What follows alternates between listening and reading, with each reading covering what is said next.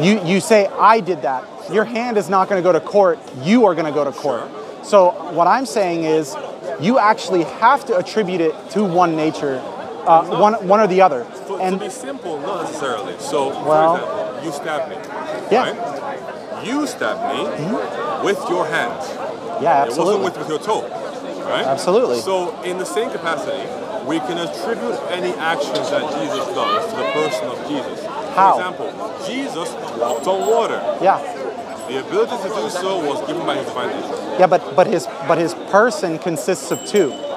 So it was divine. He's one person. And then, two natures. yeah, that's my point. Yeah. My point is now you have to reconcile that. So you have to reconcile but that doesn't solve the issue. It doesn't. I'm telling you, when is he doing one and when is he doing the other? So for example, look, let's go. No problem. Let me give you a critical point. So here's the critical junction. But you asked two questions. So you asked the first one, now you asked the second one. No, I'm continuing on with the first one. So when is he?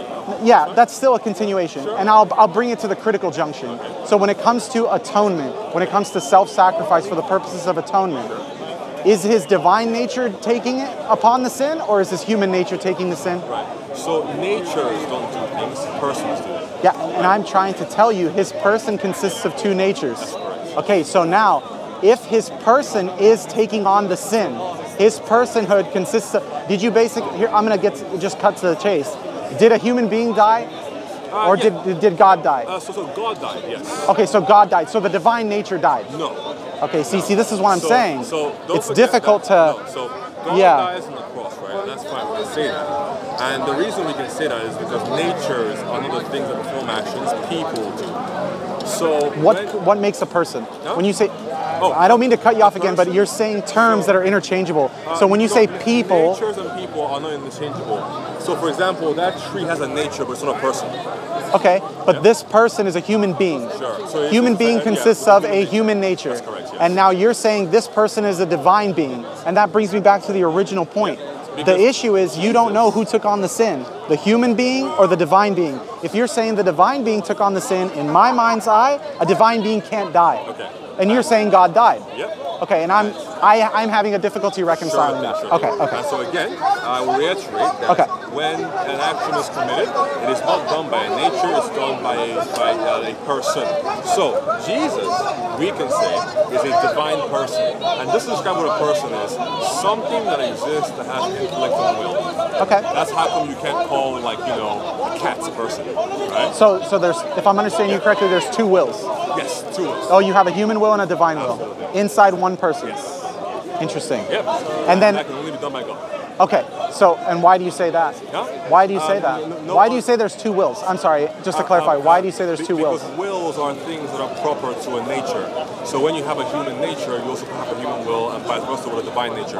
Okay, great. So if there was two natures and two wills, which will and which nature was praying to the Father? Right. So we say that, for example, when he talks to the Father, right? He talks to the Father by his person, not by his will. And I think that's something you keep mixing up. The person is doing the action, not the will doing the action. But brother, you told me that there's two natures, two wills. One of those wills had to have a volition to actually conduct the action to pray. Okay. And I'm asking you, which one of those is it? It can't be neither, and you can't say person, because then you're going to say both of them had the same will. Now you're going to run into an issue where the human will and the divine will are one, and you just told me they're two. No, not that they're one. Simply because you agree with something doesn't make you one. We can have the same opinion on, for example, our favorite snack, but that doesn't mean that we have the same person. We simply agree with something we simply agree with a topic that's external to ourselves. Yeah, so I think that's it's a tough analogy, man, because we're not. Because prayer. So, for example, there are things that you can do as a Muslim that align with the will of Allah, right? But that doesn't make you and Allah one. Yeah, but I can never do anything against the will. Well, you can. No, you can't. It's not possible. Okay, well. No, it's within His will for us to sin. Oh, okay. Well, yeah, that's what I'm saying. That's problematic in a completely different way, but we'll I don't see how. But okay, yeah, we can. Well, basically, if I like, so, okay. It's not problematic, bro. It's very problematic, depending on how you interpret it. Okay. So, to make it very simple. Okay. Are you saying that if Allah does not will a thing to occur, it cannot. It will never occur. happen. It will never happen, ever. And see, this is why I love about being sincere and like so just I don't like, and I love this conversation because now we're actually making beautiful progress. It can never happen. So if I kill you right now and start it was within His will. Eating your innards. It was within His will. Allah wanted me to do that. No, not wants. What He wants and what He willed is completely different. See, this is the thing. When you will when you're talking about Allah subhanahu wa ta'ala's will, it's all the possibilities of what can happen. Right now, you could literally gouge my eyes out, do all the weird things. Not saying that that's going to happen, man, but hypothetically, that's all within His will. But like, let me give you a very concrete example. Can you jump 10 feet in the air right now?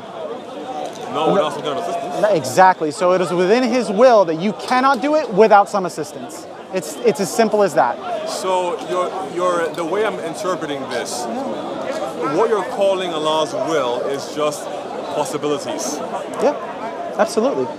If it's outside of His will, it's not in the realm of possibility. So there's a better way of describing that. Outside of His will? Yeah. Because it's actually, at least from a Christian position, right? We say that will is something akin to like ability to action a thing, right? So the way you were describing it at first, I assumed you were saying that the things that occur are decreed by Allah to occur in that way. So if I was to eat you, that's because Allah wanted me to do so. No, but you're want. implying that effectively Allah's will is just a infinite number of potential actions that a person can do. Yes. So when you say want, you're adding the element of desire in there, and that's not okay. Allah has no desire? I can't. I'm not going to use that type of language. Okay. So like I don't know what's in His. So like for example, did He want to create? Yes, because we're here. He had a choice of create, not create, and we're here. So I can comfortably say He wanted to create. Okay. But if He wills for something to happen, it's within the realm of possibility of it happening. Now you have a choice. So what He wanted was for you to have a choice. And otherwise you're just going to say, hey, life is completely useless and we have no choice. And some Muslims are occasionalists, and that's what they believe. Yeah, I'm a compatibilist, man. I think that, He gives us all these possibilities. He gives us guidance towards good. I think the more good that you do, the consequences is more good and better guidance, stronger guidance, tougher exam, to stay on top of the deen, to stay on top of the truth. Like, for example, when somebody does perpetually good, like let's say, for example, when I think of like Surah Al-Fatiha, right? And when we recite that, you're asking to be on the Sirat al-Mustaqim, right? The righteous path. But to me, when you're reciting the Quran, you're being elevated. So you're trying to get closer to God. And the more of the Quran that you know, the more of the teachings of Islam that you know, you have more to lose if you start to go on the opposite end. So for example, if you end up murdering somebody, God forbid, or you end up falling off the bandwagon, you are going to fall a great distance compared to someone that just now accepted Islam and is making a mistake of ignorance or a mistake of something that they're, like a cardinal mistake that just didn't quite hit their head. So my point being is, the more knowledge that you have, you're going to be held to that different standard of account. And the more guidance is given to you by the will of Allah. But also your test is increased because the more you have to refrain from doing things. So all of that is within His realm of possibility. All of that is within His will, but the choice is yours. So is there some kind of compatibilism between Allah's will and what He wants? So it's like what creation. Do you mean? What do you mean? Oh, yeah, absolutely. He tells us in the Quran He wants us to do good. But before that, He willed to create. He doesn't want to create, then wills so. He wills so and then does it, right? No, I think, so what happens is, classically, I think this is a human thing. It's not even like a Christian thing or anything like that. I think as human beings, we tend to look at things like linearly, like He was here and then went there. I don't think that Allah subhanahu wa ta'ala works in that framework. Like, to put it simply, I don't think He has to think about creating and then He creates, because He knows all possible outcomes and all possibilities. And like you said, He's not time-bound, He's not space-bound, and He's looking at things all from past, present, and future. So it's really like tough to use that language. Rather, So that's why I don't like to say, oh, he willed it first, then he took the action, or he thought about it first, and then he... Logically speaking, because for us, we can say that, for example, we believe in two main processions in God. The procession of the will, so of the intellect, and then the procession of the will. So that's what we call the Son and the Spirit. And the reason why, logically speaking, we say that the Son emanates and then the Spirit, despite them not being bound by time, is that logically speaking, before you can will something, you have to know things. So the intellect comes and then the will. See, I see what you're saying. So in that sense, in creation, I totally see what you're saying. I would say that you have to take it even a step further, that you have to will the knowledge first before the will to existence. You understand what I'm saying? How and it's going to get way deep. You don't know anything? Well, because you have to start somewhere. There has to be for lack of a better word. Come first and then the will afterwards. See, this is why. Know all the possible worlds. Yeah, and that's why I'm saying it's not appropriate for us to step into what God's mind is, because we simply don't know. Well, God's mind is logical. We have to agree with that. Yeah, but logic to what standards? If you're logic in this realm, and then you go to logic in the quanta realm, it's completely different. So logic in his realm is befitting his majesty. And I can't speak to that because I'm not in that realm. Right, so logic in the quantum realm doesn't get thrown away suddenly. It changes. Well, no, there's just different assertions that we have to make in the quantum realm. For example, like things that are paradoxical. Yeah, you would consider them illogical in this realm. Right? And the logic changes over there. But you've seen The Matrix, right? Yes. Yeah, so it's part of the quantum realm. You're just like, there's no way a guy could be bending bullets and dodging things at light speed. He could if like gravity works differently, but that's what I'm saying. The logic, the laws. Because we already know that in different parts of our universe, gravity works differently. Yeah, but I'm trying to tell you, what I'm trying to say is to hypothesize what's in his realm. There's no benefit for me. There's no benefit for you either. It would be like me trying to get into your head. I can't even do that, man. Let alone like to get into God's head, for lack of a better word. You've heard about like the paradox of the rock. Can God make a rock so heavy you can't lift? Blah blah blah blah. Sure, yeah, it's a silly question, but right. But then like the way that you're putting this, it's almost possible that maybe if you believe in like different degrees of logic based upon what dimension you're in, then I can say it could be possible that within Allah's dimension he can do that. No, because you have like assumptions and certain presuppositions. Like for example, if we go with the rock but can't lift, you're assuming that there's physical strength involved. You're assuming that the rock is made of some type of a material form that you're familiar with. You're assuming that up is up, and it can just keep going deeper and deeper and deeper and deeper. There's all these, like, you're assuming that the rock has a molecular composition, like an atomic mass. You're assuming all these things. So it's Allah's realm.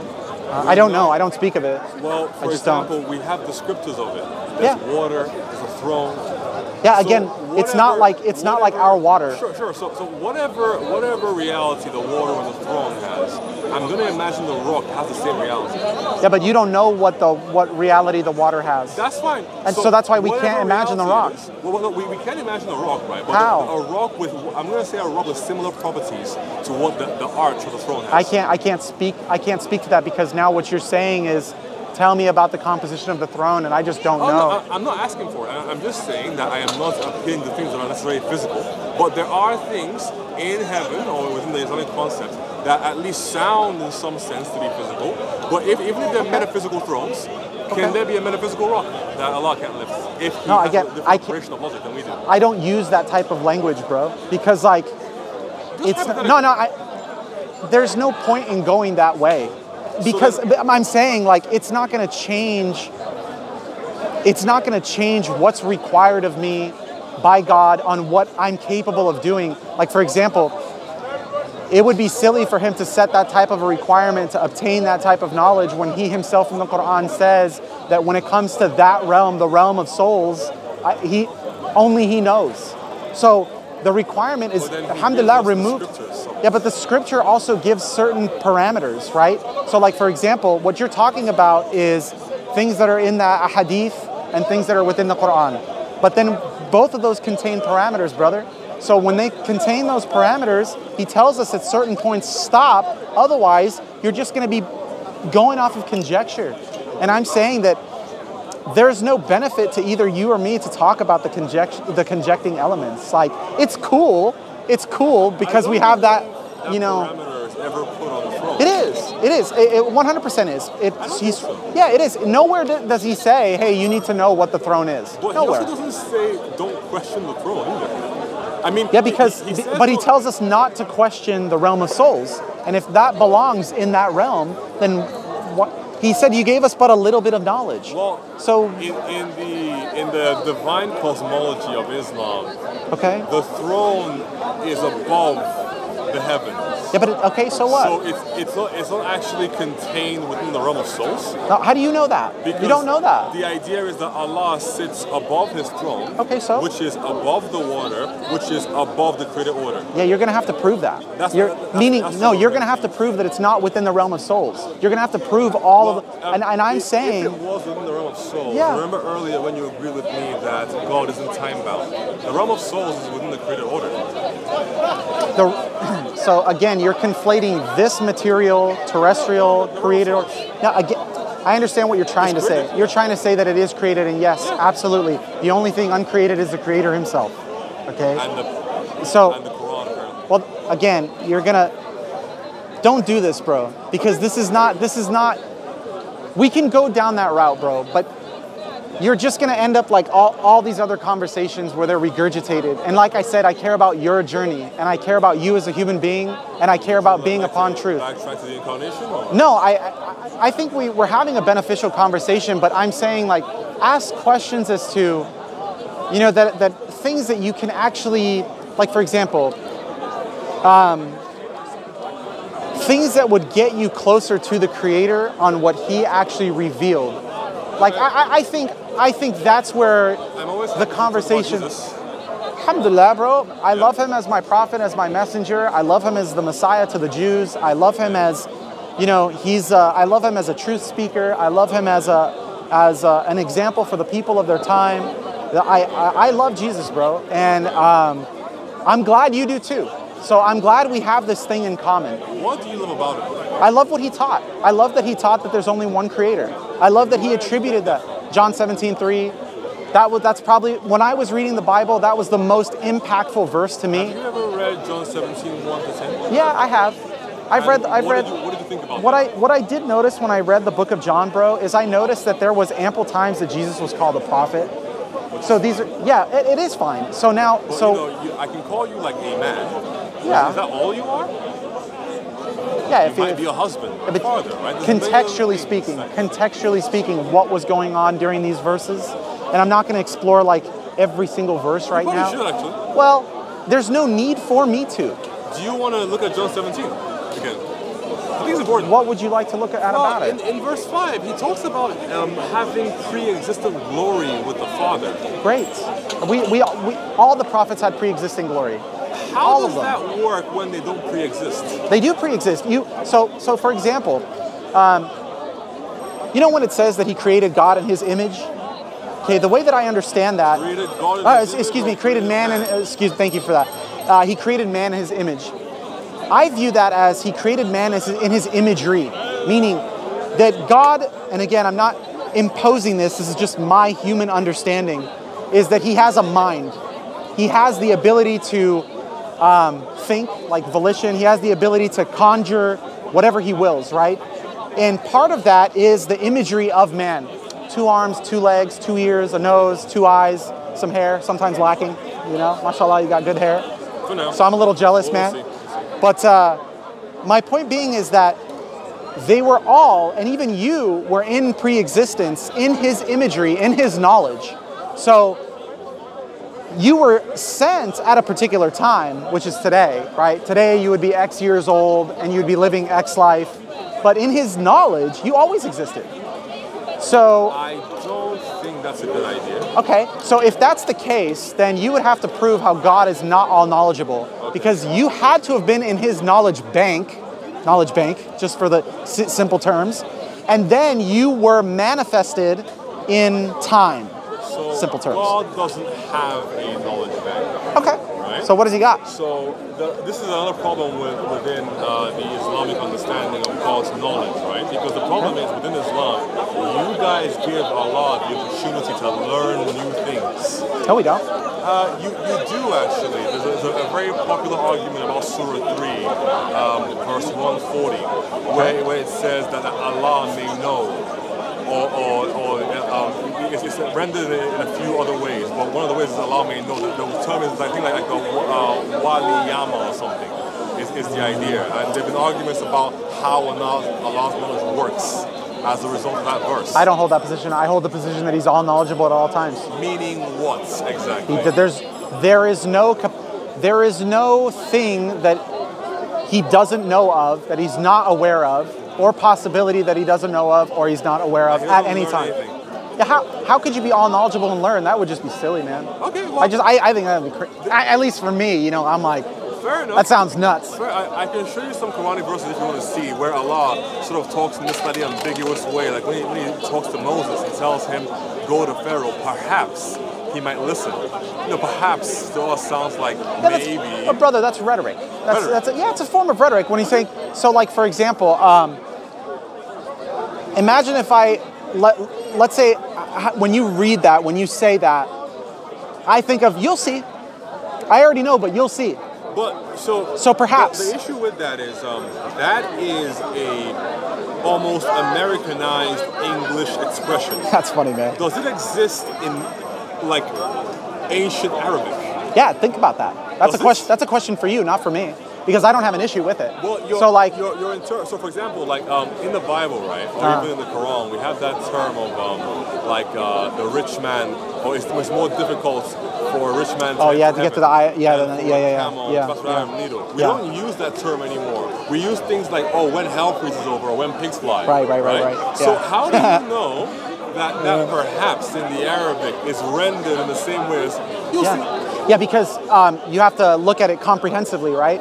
So like if you hold the position that he's all knowledgeable, then by default it will give you that context cue.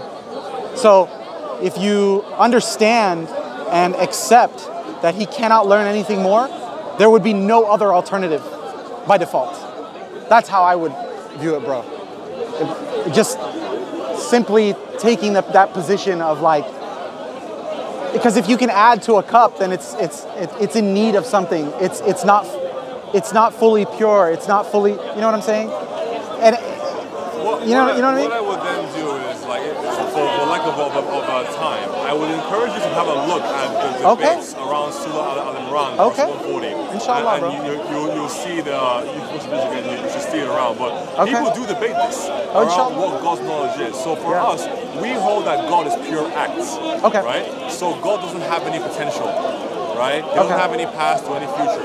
Okay. And when he looks at his creation, he looks at it all in one glance. Okay. So effectively, past, present, and future are in his purview all at once. Cool. Yeah, that sounds great. And his knowledge isn't one where it can increase or decrease. That sounds great. Because in all possible worlds, we hold that God knows things that are created by understanding the form of the thing without actually becoming the thing.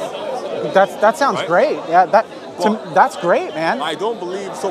When you just talk now about pre-existing in the knowledge bank of God, we don't hold that, because that ascribes that there was some passage of time before we were actualized, that God had us in his thinking before he made us, and we don't hold that. Yeah, so that's why interesting. When I said with Jesus, right, that he has pre-existing glory with the Father. Okay. Pre-existence implies without creation. So a couple things come to mind, and you really, God bless you for that, bro. So check this out. A couple things. One, if you hold to the view that he doesn't need to take form of a creation to either have an experience, to understand it, right?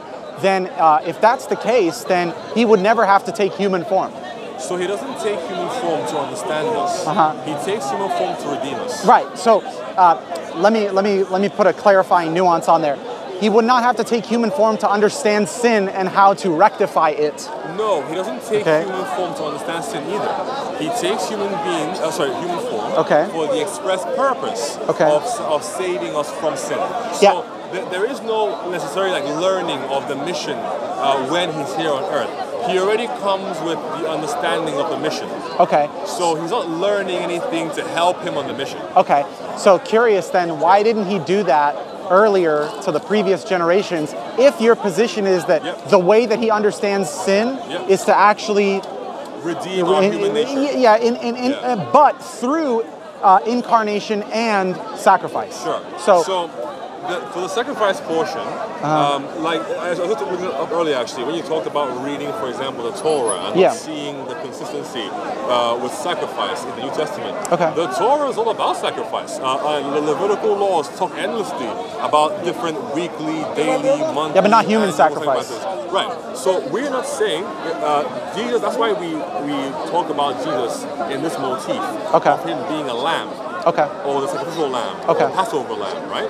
Now, spiritually, we told in Christianity that the things that happen physically in the Old Testament have like a spiritual rectifying in the New. That's the explanation behind Jesus saying, I have not come to abolish the law, but to fulfill it. So fulfillment means completion. The law is pointing towards a Savior and salvation, first with the Jews, and then, as Abraham was promised, his descendants, the Jews, would be a light to all the nations. And all would come to worship the true God because of the promise that God had made to Abraham. Got it. So it's Abraham, the Jewish people, and the rest of the world. That's how it works, right? So, but why did he change? So why did he change the way that he actually delivers the redemption? So before it used to be animal sacrifice, then it changed to human. And now let me add this caveat as well. If you read the book of Ezekiel, the third temple is going to be built. And then Jesus is going to be actually offering sacrifice for himself. So why did it go? Wallahi, I'm not going to mess with you on that. Like, bring that up? No. Feel free. Check out. I think it's Ezekiel 44 does it say the and Lord onward. Will sacrifice to the Lord? Yes, it does. That's the issue. And so, but here's what I would rather. I'm not going to stick on that. I kind of want to finish that. Please. But it went from animal to human, back to animal. Why? If he already understood sin, why would he now all of a sudden need to change how he's getting rid of it? If you have a citation for the verse, I can read it for you. Yeah, Ezekiel, chapter 44 onwards. I want to say it's like from 44 to... We can have I'll get it for you. I can bring it up for you in a second. No problem, no problem. The understanding is that there is in the New Testament, you're seeing these things fulfilled spiritually. So what you're having there isn't necessarily just a mere human sacrifice. What you're having is the lamb mentioned in the Old Testament being fulfilled in the person of Christ, who is a person of God. And so because the lamb only offers what you would call like temporal bereavement of sin. There's weekly, monthly, annual sacrifices that have to be done on a recurring basis. The Lamb of God, Jesus, is a final, an ultimate sacrifice, right? The sacrificing of the Son, similar to the motif of the binding of Isaac, for example, in the Old Testament. So that's why you're seeing that. And the thing that's being done there is the need to repair a broken human nature. It was perfect for what it was supposed to do in the beginning. So God is perfect in the way that God is perfect. And human beings were made perfect in the manner that would allow their nature to fulfill the telos, or the purpose of what God made them to do. We lost that perfection, that human perfection. And since we've lost it, that's why the world suffers, and that's why we make each other suffer.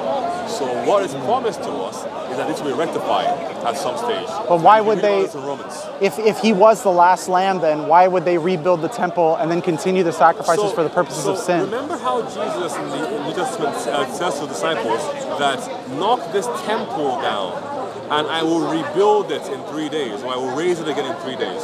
So we actually hold that the physical temple being talked about in the Old Testament is actually spiritually fulfilled in Christ. So Christ is the temple people will come to. to worship as. But he himself is going to be making sacrifices for himself as well. Right. So you're reading it in a literal sense. No, it's what it's. Well, that's what it says. Well, there are many things that are said literally in the Old Testament that have a spiritual fulfillment. So we have like multiple ways in which we understand Old Testament prophecy. Some are literal, yes, but some can be moral. They can be analogical. But this is New Testament, man. It's Ezekiel. Yeah. So okay, for example, let me give you an example, right? So Moses in the wilderness at one point lifts up a serpent, a bronze serpent, right, to heal the Israelites because they have been cursed with serpents by God for turning their backs on God while they were in the desert, right? Now, this sounds like, okay, fine, so it's some weird, like, pagan stuff. No, right? for sure, yeah. Actually, funny enough, that's the reason why you have the snake on the back of ambulances. It's a story. Yeah. Now, Jesus in the New Testament tells us that until the Son of Man is lifted up, like Moses picked up the serpents in the wilderness, then those who look upon him will be healed and achieve eternal life. In the same way that people looked upon the serpents in the wilderness and were healed. So you have these two like random events, or one random event, and it being somehow spiritually fulfilled in the new. So Jesus, for example, is not a bronze serpent. Okay. So was there a fulfillment then? Is put on him on the crucifixion. Right, and I'm fine with that. I understand that from your worldview. Yep. Now, continuing on with that, if it was fulfilled, why rebuild the temple and why continue the sacrifices for the purposes of removal of sin? Because it was already fulfilled. So what I would say now is, again, I haven't read the verse. It's okay, no problem. It's a great one where we can continue I'll check it out. Yeah, from great. What it sounds like to me, I can argue that this is fulfilled in number one, the death of Jesus, the resurrection, aka the building of the third temple, and the sacrifice that he's committing in what we describe in Ezekiel is the sacrifice he made on the cross. Okay, so no, it specifically says that he's going to sacrifice a bull so it's going to be, and that was my original question, is why is it going from animal to personhood? I'll respect that from your worldview, personhood, all the way back to animal. And that's the contention that I have. I think the issue is you're literalizing that because, for example, but that's what it says. So Christians, for example, don't hold that a third temple structure is required. For example, so then you're going against the Bible. Well, we're not going against it. We have a proper understanding of what that terminology means. So in Luke 24:27, Jesus is shown to unroll the Torah or Tanakh for his disciples. And he gives them, in the Greek, he gives them the proper interpretation of what these things mean. So whereas you're reading it and looking for a literal one-to-one with what is in Ezekiel, often there are many things in Ezekiel that are hyperbolic. Yeah, but I'm not. I'm talking about the crystal clear text. It has no ambiguity to it whatsoever. And then it says that he will sacrifice for himself as well. So, and that means he's not sinless. Tell me why that has to be fulfilled physically. When I'm giving you examples of things that are physical. How would a bull not be physical? So if a bull represents, for example, a sacrifice for the atonement of sin in accordance with the Levitical law. Yeah, but they physically sacrifice them. And then spiritually? Yeah, spiritually they were hoping to reap the reward. Is then showcased in the New Testament as a different action. Yeah, so my point being is the physical act was still conducted. And then the spiritual reward was sought after, right? I mean, that's the whole point, right? In the old. Yeah, right. So this is a new. Isn't required. Right. For example, think about it. The Gentiles, right, are not forced to sacrifice animals to God if they don't want to. Yeah, but understand, when they rebuild that temple, he is the high priest. So he is going to be the one that is going to be standing at the sepulcher, and he is going to be saying, this is the sacrifice, and he is going to be sacrificing a particular thing. But Jesus himself is the temple. No. Yeah. He is the... I can show it to you. Okay, and I think this is where we have a difference, which again, I'm happy to have that difference of opinion. What did Jesus mean when but he said... How is he physically going to be in the temple if he is the temple? Exactly, right? Okay, so there has to be a high priest. No, he is the high priest forever. No. Right? What you're doing is There's no physical structure. I'm going to tell you why... I'm going to tell you why you need to look into it, and this is with all due respect. Okay. Because in Ezekiel, it actually talks about a physical structure. And tell me why that can be fulfilled in a spiritual way. What do you mean by in a spiritual way? So, because there needs to be a high... Okay, because when you read the text clear as day, a physical high priest will be there. Otherwise, there's no point in rebuilding the temple. How are you going to rebuild the temple if Jesus was the temple? How are you going to rebuild Jesus? Oh, so that happens when he dies and resurrects. No, I understand. Which is why he says, knock this temple down, and I will raise it again. So who's the bull? So the bull is a sacrifice. And it's a physical sacrifice. And Jesus himself was the sacrifice on the cross. No, so you're blending the two, brother. And that's how we are. I understand. You're blending the two. Well, it was a tradition at a point. I did. Why it has to be physical. I did because. So what you're doing is you're appealing to the text, and you're saying the text is implying a physical building. So why am I not? No, it's concrete. It's not implying. It is legitimately saying that it is going to be a temple. It is going to have pillars. Okay, so for example, let's table that for just a second. You believe in a second coming, right? So is Jesus still the temple? Yes. Well, how are they going to rebuild him? So that's what's already happened. Okay, but there's a second coming. Yep. So why would they be building that physical temple if the second coming is happening? And then who's the bull? Funny enough, actually. So this is where it gets convoluted. Notice that it's not Christians attempting to build a second temple. You might have some. Yeah, it's fine. You might have some radical American evangelists, but it's a Jewish. Why are you being on the Americans, man? Give them a break. I'm not. We're in London. No, I'm just kidding. I'm just saying. So you might have some Jews, for example, who want to, like what you're essentially doing, fulfill the prophecy physically. Yeah. Right? But then there's a problem with they're not really having. But they don't believe in the New Testament. No, exactly. Right. So it's Ezekiel, New Testament. They don't care about what Ezekiel says. Old, but you're asking me a question, why are they building a third temple? The reason is they are literalizing it in the way you want. That's why. Okay. Because they lack the context of the New Testament. Okay. That's why. Okay. Cool. And by the way, if you read Ezekiel, I remember if you this was Ezekiel, right? Ezekiel is a very it's a very spiritual book because a lot of the things that he sees in his visions, right, are literally out of this world. Look up Ezekiel's wheels, for example, if you want to have an interesting read on that. In one of the verses, it talks about these wheels that come out of heaven that are on fire, and the wheels have eyes, and the wheels intersect with other wheels. Yeah, that can all be very metaphoric, and that could all be very why is that metaphoric, but the temple isn't? Because you're asking for something that can actually be a physical structure, and then you're asking for. Well, why can't wheels of fire come out of the sky? What stuff that happen? Well, they can. Yeah, they can. There's nothing stopping it from happening. I believe in Ezekiel, he describes the coming of the new kingdom, and in the new kingdom, he describes these gemstones that are on the floor, paved in the entire floor. Yeah, okay. Do you expect that when the new kingdom comes, there will be legitimate gemstones on the floor? I don't know. They could be. It could be a metaphor for it will be shiny and grand. Right? It could be. Yeah, it very well could be. So we understand that in the Bible, not everything is meant to be read literally. Because, for example, in the Old Testament, in the Psalms, God is called a rock and a shield, right? And a mighty man of war. Yeah, I don't think he's a rock or a shield or a mighty man. And then we understand. Yeah, 100%. 100%. I got no issue with that. Okay. I've got no issue with that. We have basically means by which, or hermeneutical means of interpretation that we use for the purposes of the Bible, right? Yeah. And yes, we can make up our own, but it's better, in my personal opinion, if some of these interpretations can be found somewhere in church history. If you read any statistics, or if you read any commentaries on Daniel or Mark or whatever by any fathers or bishops or whatever, yes, there are some things that they might say that are not completely accurate, right? However, it's good to see if your understanding is the old understanding. I think when you step into your worldview, of course it'll be whatever your understanding is. I guess and again, that's fine. It's just the disconnect that I'm having is how it's going from one to the other, back to the other.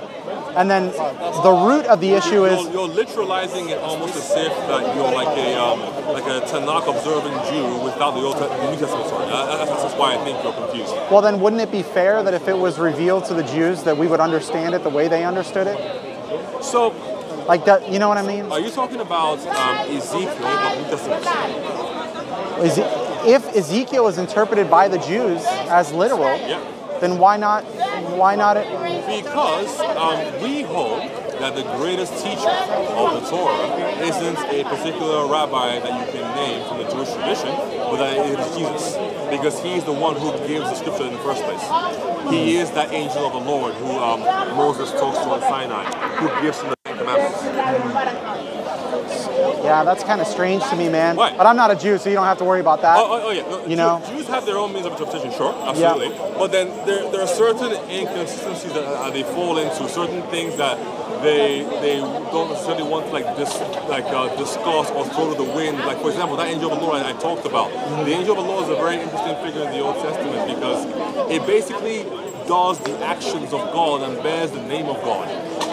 And so the way that they interpret that is like, I find interesting but unsatisfactory. But hey, they won't care what I say. Yeah, they won't care. They won't care what I say either, you know?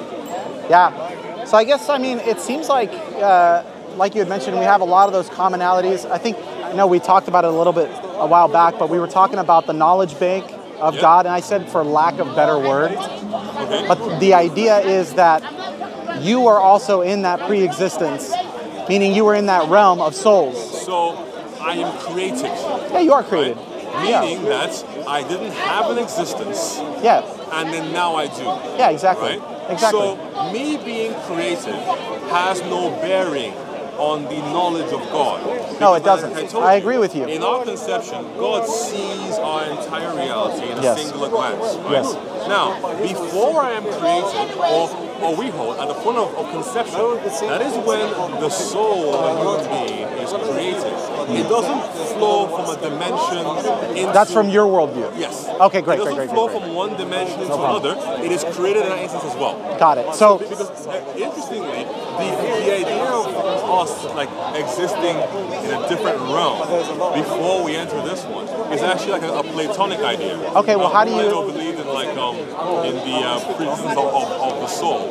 So the soul comes from the world of ideas into the world of you call this world like the world of yeah, I know. It's been a while since I've read his works too. Yeah. And then when we come in, we forget everything from the world of like perfection. And then we have to do philosophy to remember it again. Yeah. Okay. So how do you explain Adam? What about him? He was obviously created before the earth.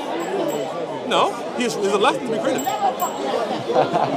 So Adam was never sent... Sequentially, he was the last thing to be created. So do you believe that Adam was not created in the heavens?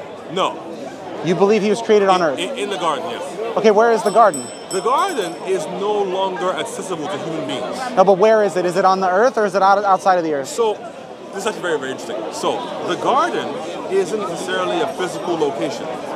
The garden is actually, or if you look at it from the garden to the temple to Jesus, the garden is supposed to be an intersection where the divine and creation actually interact with each other. So a different realm? Not a different realm.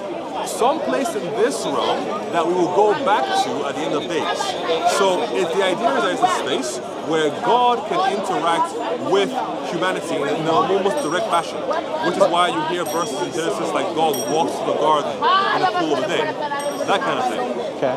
Then the garden is closed off to humanity when Adam and Eve are kicked out. The Bible describes that God places swords there to guard against anyone entering, because in that garden there is the tree of knowledge of evil and the tree of life and death. Now, that intersection again then gets copied, or the idea gets transferred to the idea of a temple. But now, not everyone can go in. Only the ritually clean Levites can go in. Okay, so see, the way that we understand it in Islam is Allah subhanahu wa ta'ala created, you have the other realm, the heavens, right? Adam and Eve were created there. Before them were the angels. Okay, and also before humankind you had jinn. Yeah, it's a little better, right? It got a little dark. So the idea now is that two things. One, in his knowledge, all possibilities existed, and all true possibilities started to take place. Meaning, at one point in time, there was no angels, and then there were angels. At one point in time, there was no jinn, and there was jinn. At one point in time, and this is again just for simplistic terms, not saying in time, but at one point, okay? Then Adam and Eve, first Adam and then Eve from Adam, right? And then we were brought down to earth. But from Adam and Eve, all of our souls were created. So that's why we have that we come from the loin of Adam, meaning that all of mankind, all of humankind was in that realm already in Allah subhanahu wa ta'ala's knowledge, for lack of better wording. So we have a real existence before we're here on earth. Oh yeah, absolutely, and we're going home. That's the whole point of wanting to get to Jannah, man. You want to go home, man. You don't want to stay here. If we exist, because this is very, very platonic, if we exist in a reality in Allah's mind before we come here, do we do anything while we're there? Don't know. There's a realm of souls, and we don't, like I said, we don't delve into what we did, what we didn't do. It's not important. Is your soul then eternal? What do you mean by eternal? Like, as in it's like uncreated? No. Your soul is created. Okay. That's not what I said. So like I said, there was a point in time where there was absolute nothingness, only the Creator. Well, then, and then He... Time we existed as souls or not yet? Not yet. So we had angels first. Okay? Or there might have even been other creation that we're not aware of. Okay, and just to check, at this point, we don't exist in the mind of Allah? At this point, no, you always exist in His mind. You always exist in His knowledge. No. So Allah's knowledge isn't created. I don't understand how you're like... You're going too much into metaphysics and you don't need to. Well, hear me out. Allah's knowledge isn't created. Yes, I understand. If we exist there, are we not created too? No, bro. Okay, let me try to simplify it for you. The abstract idea, okay, like a blueprint. Is it still a creation? So, you know how earlier I asked you, did we exist in a real way? You said yes. Yeah, absolutely. We existed in a real way. Because you're skipping a step. Okay. You have the knowledge bank, which is a form of existence, for lack of a better word. And again, you're delving too deep into the metaphysics, bro. And I'm trying to explain to you. How we got here? Because I told you that Jesus had pre-existent glory, and then you said all prophets did. Yeah, they all did, because they were all in the knowledge bank. Right. Prophets, Allah subhanahu wa ta'ala knew who was going to be a prophet or not. So the claim of having pre-existent glory, we take that to be a divine claim. Yeah, that's your worldview. That's great. I don't see that to be, I don't see glory to be as a form of divinity in my worldview. So Jesus is saying in Matthew 17:5 that He had glory with the Father before the world was. Okay. So it appears that, you remember I asked you, what are we doing in this abstract mind that we're in, right? And you said, we don't know. Well, I don't know. I don't know what I was doing. Somehow, Jesus, going by your view, appears to have memories of this time. No, man. You see what you're doing? There's a couple things. How would he claim? Yeah, but you can get it through before the world was, for example. Yeah. Again, I don't hold to the Bible claim to be true, right? But I will give you the courtesy of stepping into your worldview. Now, stepping into your worldview, it could be revealed to him. So it could have been revealed to him that he had glory in the past. Now, where you're conflating the issue is you're saying glory equals divinity. And I'm saying that that's not the case. God says in the Old Testament that He shares His glory with no one. So that's right. I understand. Do you believe that? Now what you're doing is you're saying if He doesn't share His... Okay, well, if you believe that, then if that's the case, Jesus can't have divinity because He doesn't share His glory with anybody. And that's what I'm trying to say. He's sharing it with Jesus, so therefore He isn't a separate person from God. No. He's a person of God. No. See, this is when you're trying to bring upon the Trinitarian worldview. Well, it's right there. Brother, you're creating so many yarns that I have to untwine. So let's take it step by step, okay? So God doesn't First off, Okay, great. Does God ever lose his glory? No. So how did Jesus lose his glory? He doesn't lose his glory. So what happens? What did he do? Table it? No, by virtue of him taking on the form of a servant, right? So he emptied himself. Yeah. So he lost it. No, he didn't lose it ever, right? What's empty? So nothing. So again, the terminology there, the glory of God isn't something that can be tabled or emptied, right? Isn't or is? It's not. So how did he empty himself? Right? Because it's from God's direct nature. The emptying is the description of him coming as a human. So assuming the form of man and a lower station than the glory that he has when he is the second person of the Trinity, that process of him walking around as a man that can be perceived is the idea of him letting go of his glory. Yeah, and I can't reconcile that from my worldview. I can see it how you, I can see why you see that because you need. With the hadith about Allah's veil. Okay, yeah, you'd have to give me the reference. I pull it from memory. Muslim 179a. If you can read it for me, then I can. You know, I don't think I've ever actually read that one. Yep. But I'm happy to take a look at it with you. 1 second, sorry. Sure. So, if I pull it up for you first. Yeah.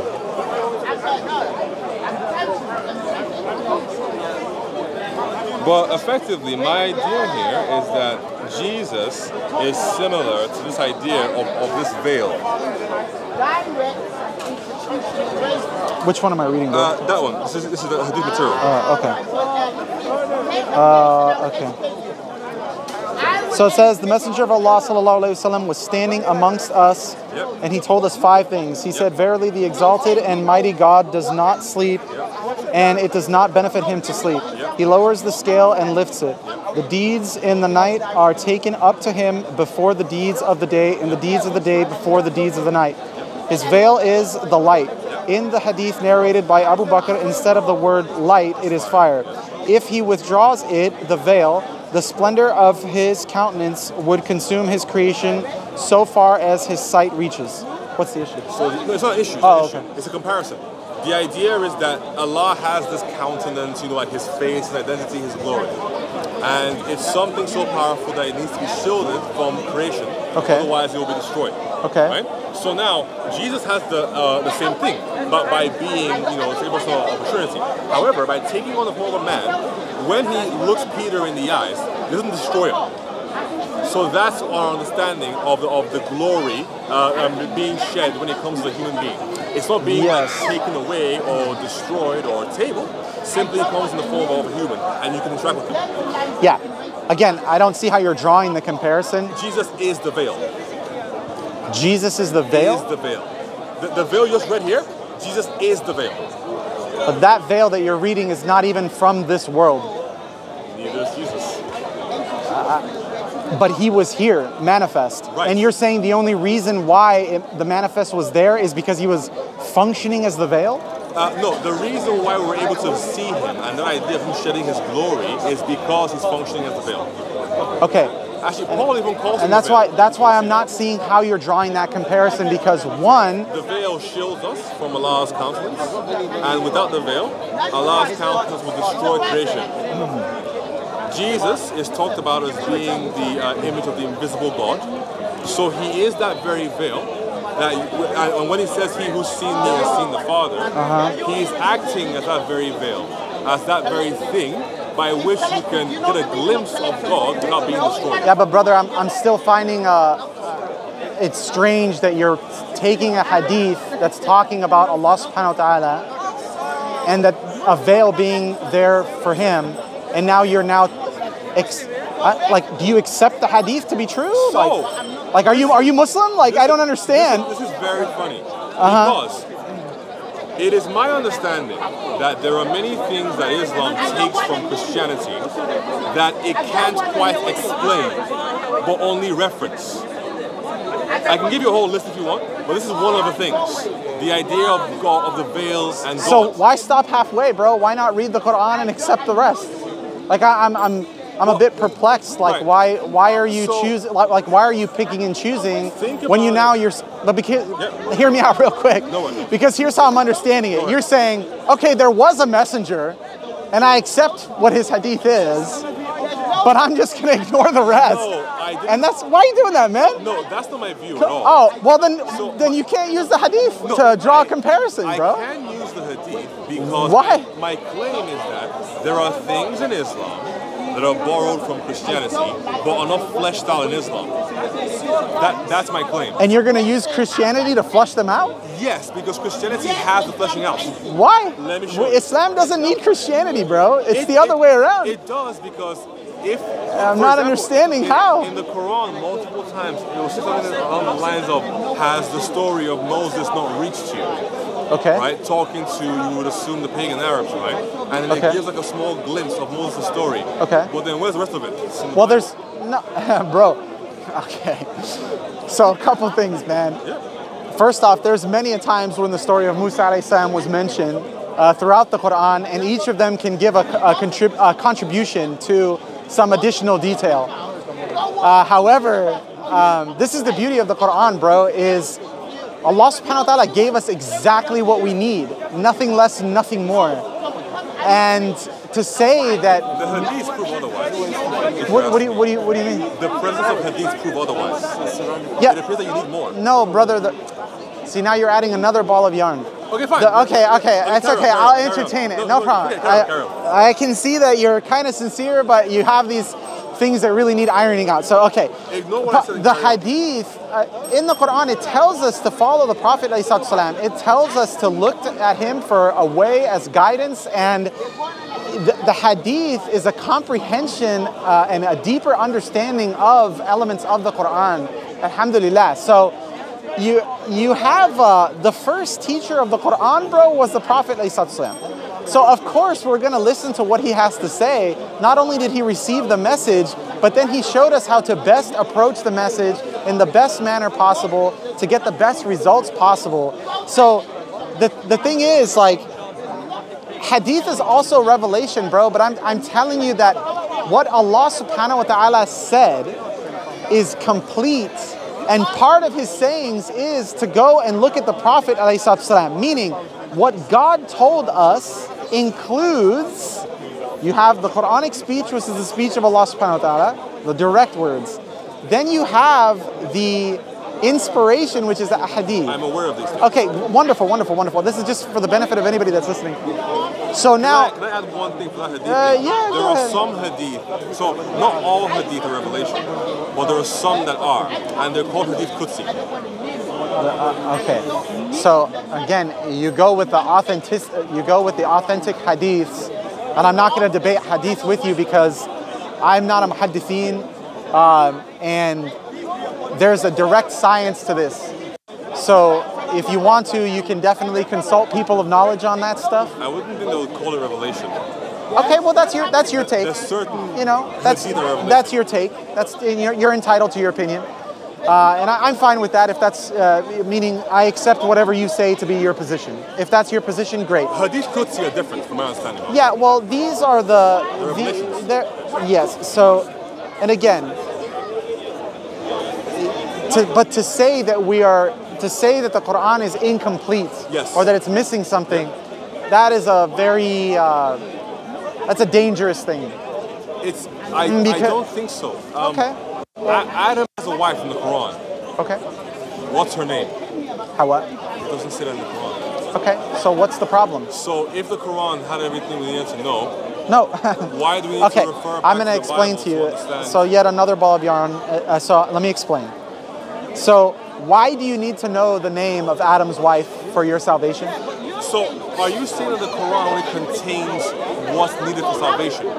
Because I don't think that everything in the Bible, for example, is required for salvation, right? For example, knowing... How would you know what to do, bro? Huh? How would you know what to do or what to believe in?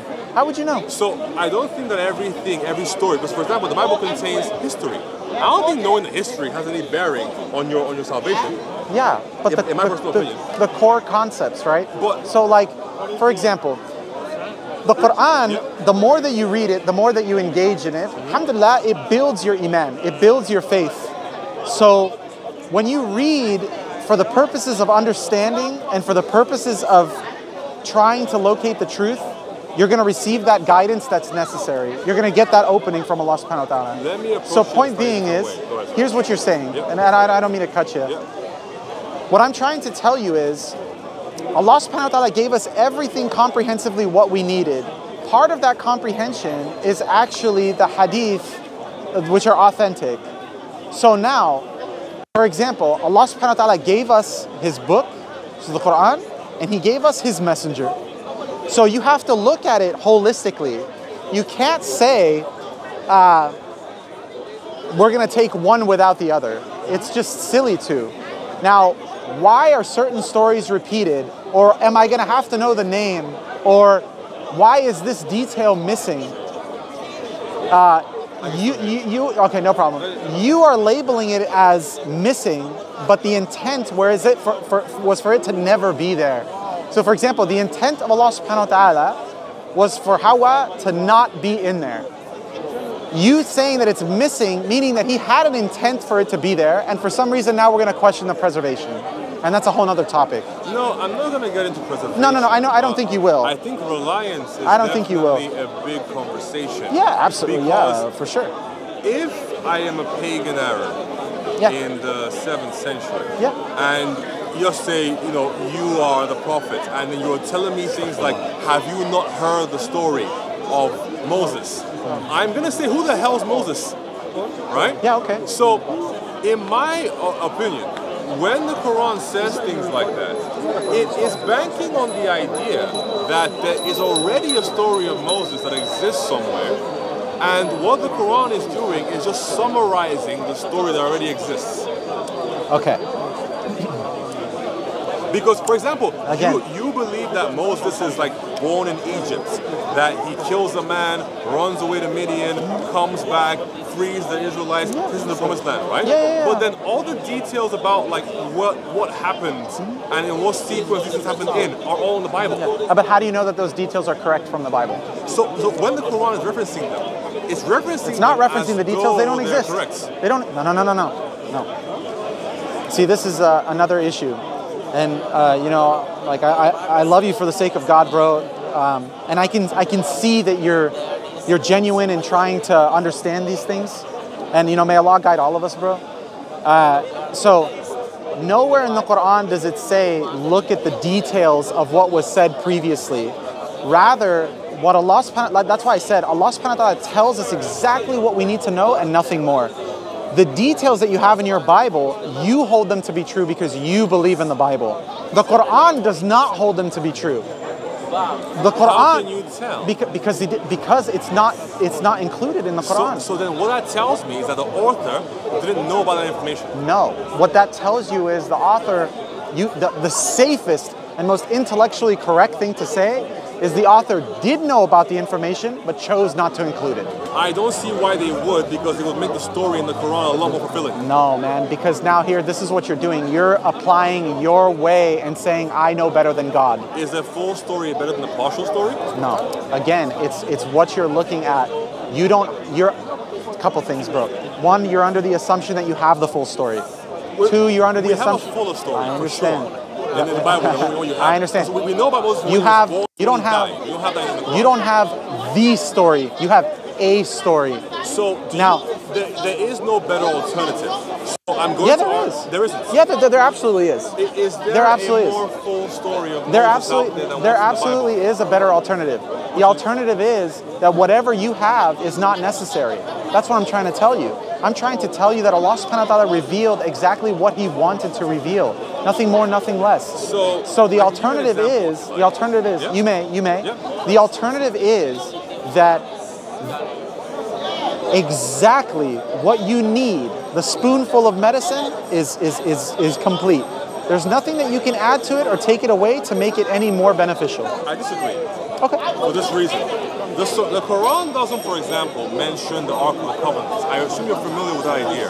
Okay. Are you at all? Yeah. There's a structure that the Israelites have in the desert, with Moses, that contains the Ten Commandments, a bowl of manna, the fruit from heaven. Yeah, in for the sure. Quran, okay. The staff of Joshua, I think, and then I think also in there. Okay. And also the presence of God itself.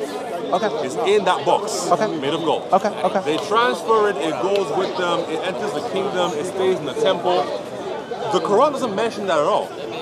Why does it need to? Why is that exactly? Yeah, why does it need to? Exactly. The ark is the very thing that gives the temple the identity of having God's presence. Okay. It's even a Jewish idea Okay. called the Shekinah, the dwelling, Okay. right, of the presence of God. Yeah. Now, that idea, physical in the Old Testament, in the form of a box, is actualized in the person of Jesus. Okay. By not mentioning that in the Quran, you miss the connection to Jesus, who calls himself the way, truth, and life. And this is again from your worldview. So and we're trying to tell you. Like a series of things. No problem. No problem. So yeah, right. So it doesn't, because what you're doing is you are saying it is a requirement. You are saying it is a requirement for you to know the Ark of the Covenant. It is a requirement for you to believe in this temple. It is a requirement for you. And I'm trying to tell you it's not. Islam does not depend on Judaism. It does not depend on Christianity. It is a comprehensive religion that does not depend on anything but Allah subhanahu wa ta'ala and what He chooses to reveal. So I'm trying to tell you, take a moment, step out of your worldview and recognize that what you're looking to do is you're looking to lay down puzzle pieces. And I respect that, bro. You're a man of investigation. You like to see things in conclusion, okay? I respect you, man. I really do. So now, on that same journey, right, you have to accept what you have with the flaws that it has. And in the same way that you're building those bridges to avoid the pitfalls of the flaws that you have, based on, it could be pure faith, or it could be just a love for whatever you have, okay? This is part of your examination, brother. Part of your examination is that when you acknowledge that there is indeed another messenger and there was another revelation, and that revelation is telling you what all the other prophets did that were critical to salvation. So when they all submitted to one God, when they all prayed to one God, when they all asked help from that one God, it didn't require any temples, it didn't require any, and then all, the Ark of the Covenant, it didn't require any trinkets. It is incumbent on you to research that wholeheartedly with the same investigative zeal that you have for the last revelation. And you will recognize that the path is a lot easier, bro. It's a lot easier than you're making it out to be. Because oftentimes when I talk to my Christian brothers, man, they love to, and they take it from a position of good faith, at least the good ones do. They love to have a thread that's uncut. And I'm trying to tell you that the thread that you're working with has been cut hundreds of times, but you've band-aided one part to another to make your section work. And I'm telling you that the thread that we have is complete, uncut, doesn't have any flaws, and still encompasses elements of your thread which are true, and eliminates the ones which are cut and led to falsehood.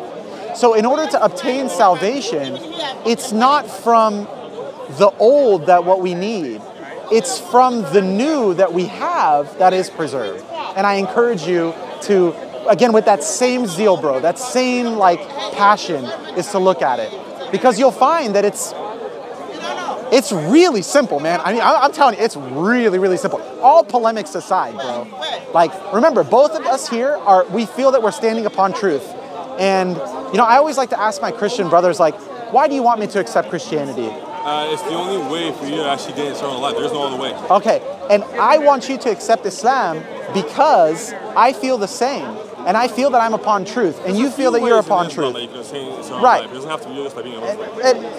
And we want well for one another, bro. I've got no skin in the game to try to, one-up you or to win an argument. I don't care about that, dude. My account is with my Creator. Okay. The same thing, your account is with the Creator. But I'm telling you that I'm standing upon certainty, and I'm showing you my evidences and reasons for that certainty. And I've explored both sides, and I genuinely encourage you to explore this side. I don't think you've explored the Christian side well enough. Okay. That's my issue.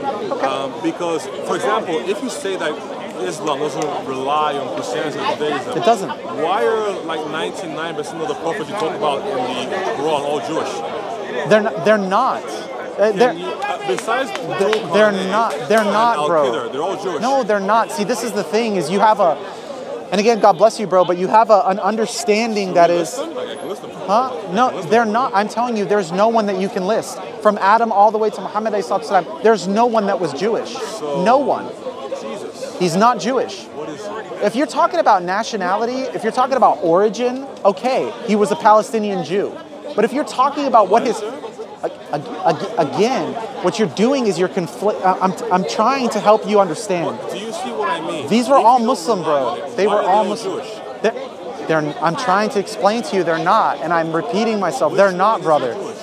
None of them are Jewish, man. None of them are Jewish. Jesus literally is Jewish. By faith, he is not a Jew. By nationality, by origin, he's a Palestinian Jew. Well, if by faith he wasn't a Jew, yeah, he wasn't. Why does he only quote Jewish scripture? It doesn't matter what he quotes, dude. And again, you're looking at it from your worldview, dude. Hindu, and he was only quoting Jewish scripture, how does that help his case for Hinduism? And again, same thing with Hinduism. It's both a nationality and a place of origin. People say, oh, I'm Hindi. But they're not actually like from Hind. Yeah, that's what I'm saying. So like, don't do that to yourself, bro. You have to look at what he actually did, what his actions did. His actions were submission to God. He was a Muslim, bro. He was a Muslim. It was only until the labeling came from other people, man. We can go eat. No, bismillah, bro. It's been a good conversation. I think it's a good spot to end. We have things to check out for all sorts of stuff. Are you busy? Yeah, I don't know. I'm gonna catch up with the brothers. We'll see. I've been talking to you. It's been a long time. Alhamdulillah. You know, I hope that Allah subhanahu wa ta'ala guides us both, bro. And you know. Fair enough then. Fair enough. I guess the last thing that I'll show you is this is what I meant, by the way. Okay. The whole veil idea. Okay. This is in 2 Corinthians. From 12. From 12. Yeah. Okay. Okay. About the whole veil idea.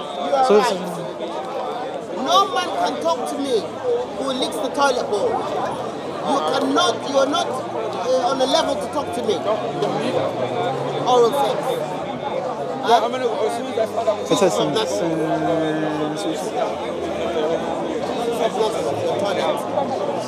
so with yeah, but then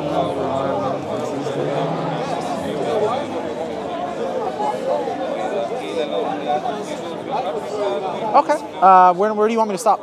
To 15? Just as long as you've sort of seen, yeah.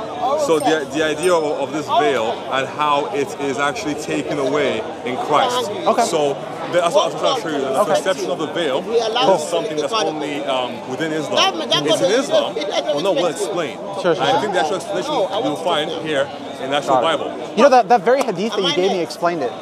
But it didn't explain it on Christ. It explained it on Allah subhanahu wa ta'ala. The issue would be like, if the veil is a thing that can block Allah's countenance, how can a created thing block the magnitude of God if it's not like in some way divine itself? Right, and that's... So we would say we can because Christ is God. Yeah, and I understand that's from your worldview, so he needed to take on that veil in order to be right. By human beings. And from us, he's just a man. So from our worldview, he doesn't, he doesn't need that. Now, your scriptures will support your worldview. But you quoted from them.